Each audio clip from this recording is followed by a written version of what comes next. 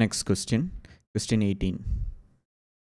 In a 500 meters race, B starts 45 meters ahead of A, but A wins the race while B is still 35 meters behind. What is the ratio of the speed of A to B, assuming both starts at the same time?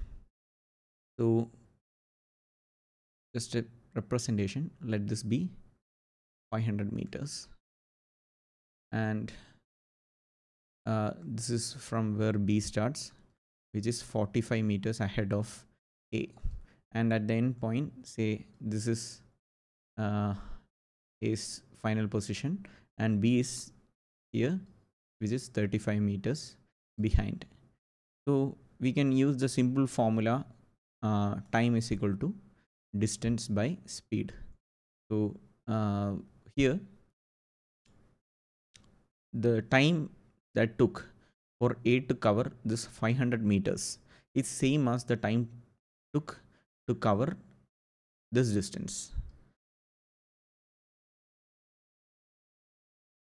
for B, which is 500 minus 45 minus 35, which is this distance is, if you add 45 and 35, we get 80. So 500 minus, so 500 minus 80 is equal to 420. This distance is 420. Okay, so now we have a formula, distance by speed. So we know that 500 by, let the speed of A be A, is equal to 420 is the distance ran by B by B speed.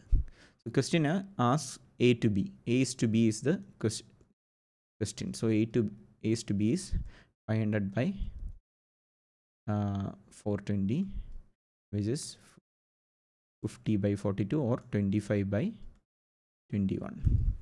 So option A is the correct answer. Solution to question 18 is option A, 25 is to 21.